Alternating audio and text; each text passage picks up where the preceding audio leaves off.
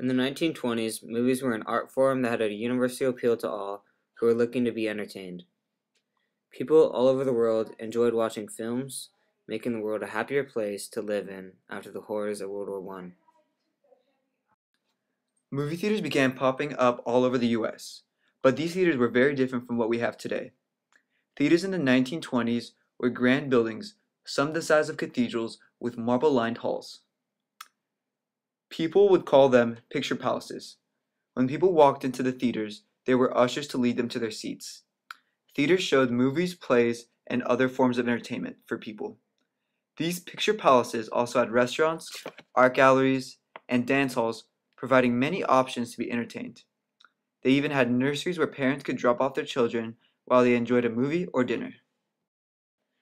In cinema's earliest days, the film industry was based in the nation's theatrical center, New York, and in New Jersey. During the 1920s, movie attendance soared. By the middle of the decade, 50 million people a week went to the movies, the equivalent of half the nation's population. However, shortly after, Hollywood, California had taken over and became the world's film capital. It received 80% of the revenue from films shown abroad.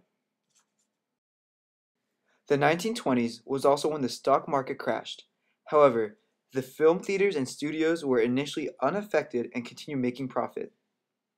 The film studios that were to rule Hollywood filmmaking for the next half century were Warner Brothers, famous player Lasky, which later became known as Paramount Pictures, RKO Pictures, MGM Studios, 20th Century Fox, Universal, United Artists, and Columbia. By the end of World War I and into the 1920s, one of the most famous and loved actors by all was Sir Charlie Chaplin. He gained fame through his humor in the silent film era. A quote by Stephen M. Weissman, who wrote a biography of Charlie Chaplin, said, "It is doubtful that any individual has ever given more entertainment, pleasure, and relief to so many human beings when they needed it the most." His most famous role was in the movie The Tramp. Here's a clip of him in his hit movie, City Lights.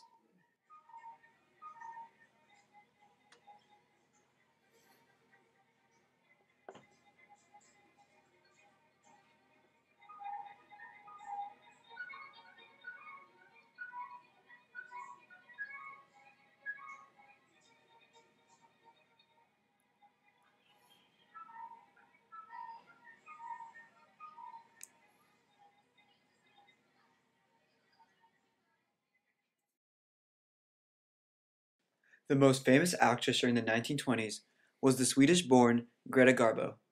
She was an international superstar during the late silent era and the golden age of Hollywood and is widely regarded as a cinematic legend. Also immediately with the sudden popularity of her first pictures, she became a screen icon. For most of her career, she was the highest paid actor or actress at MGM, making her for many years its biggest star.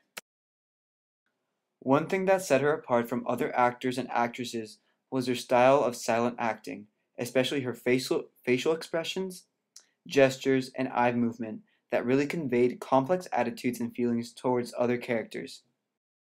Here's a clip from her film Anna Christie. You was going on as if one of you had to own me. But nobody owns me, see, excepting myself. I'll do what I please. And no man, I don't give a darn who he is, can tell me what to do. I ain't asking either of you for a living. I'll make it myself one way or another. I am my own boss. So put that in your pipe and smoke it. You and your order. I wasn't. The 1920s was also the birth of the world's most famous mouse. In 1928, Mickey Mouse was first introduced in the film Steamboat Willie. His legacy still lives on today and is one of the most loved cartoon characters of all time.